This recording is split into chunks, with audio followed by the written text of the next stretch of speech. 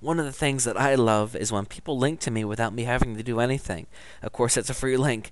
One way that you can achieve that is by creating your own bait. And what I mean by this is if it's like you're fishing, if you don't have anything on your hook, maybe you'll catch a fish, but it's going to be more about luck than it is about what your bait is. Of course, if you have something real tasty, then the fish will hopefully they'll be biting like crazy and you'll catch as many fish as you can. And that's what this is about. This is about making your website as appealing as possible and in fact offering something for free.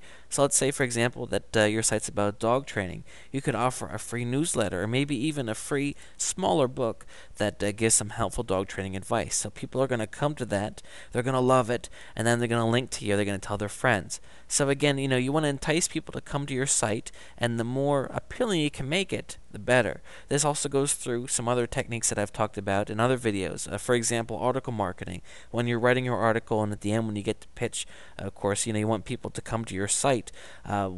If you just say, come to my site to learn more about dog training, yeah, hopefully it'll get people to come. But if you say, come to my site to receive, an awesome free guide that's going to show you everything you need to know about how to get your dog to stop barking, bam, people are going to love that, and the chances are going to be much greater that they're going to check you out. So again, the better your bait and the more appealing it is to the customer, of course, according to the visitor, the more traffic you're going to get.